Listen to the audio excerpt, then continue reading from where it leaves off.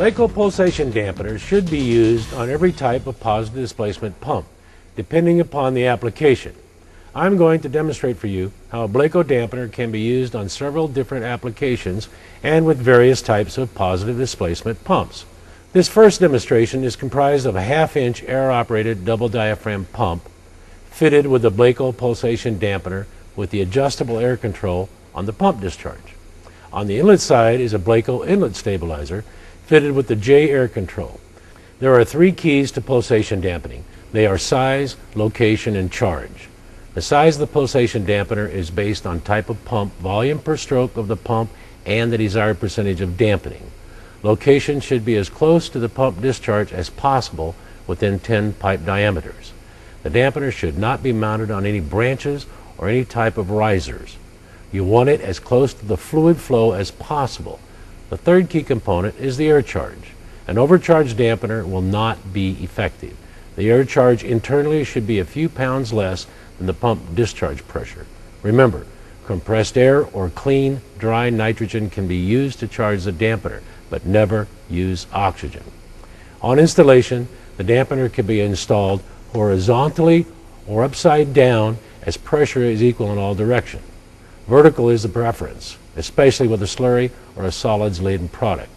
For this test, I am going to overcharge the dampener, which turns it off. When I turn the pump on, you'll see the pipe shaking, vibrating, and a pulsing flow.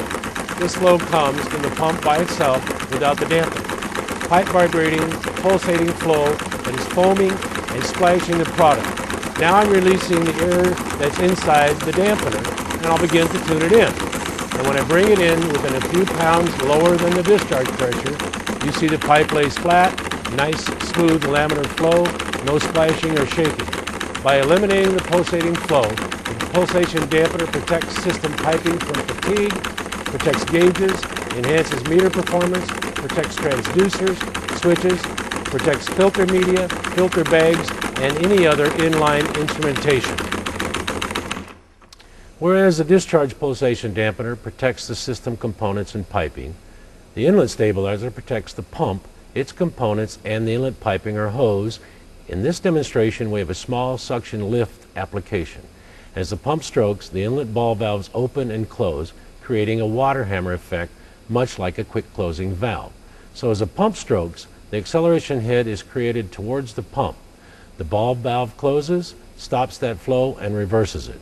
On the next inlet stroke, the pump must overcome that pressure wave going backwards because of suction lift and re-energize the fluid forward into the pump. That causes a lot of stress on the pump and its components, including the diaphragms, and bounces around the inlet piping and hose. To demonstrate this, I'm going to put a little extra head on the discharge since we have a very short suction lift. The greater the differential of pressure between the discharge and the inlet of the pump, the more rapid and positive the seating of these ball valves will be, creating a more violent pressure spike. To demonstrate the inlet stabilizer, I'm going to overcharge it and remove it from the system. Now, as I turn the pump on, you will be able to see the pressure wave going back down the piping system, and the pipe will be shaking, and that's the pressure shock created when the ball valves close. So again, as those ball valves close, it sends a shock wave down the inlet piping. Now, with the unique J model, I'm going to take the air pressure out of it and pull a slight vacuum on the bladder.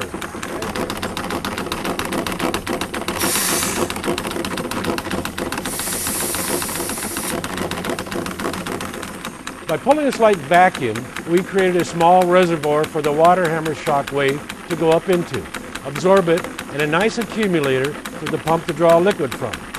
Now you can see that the water hammer spike has been eliminated and the system is running efficiently and the pump is at its maximum performance. If we had a positive inlet pressure in the pump, instead of pulling a vacuum in the stabilizer, we would put a positive pressure in it.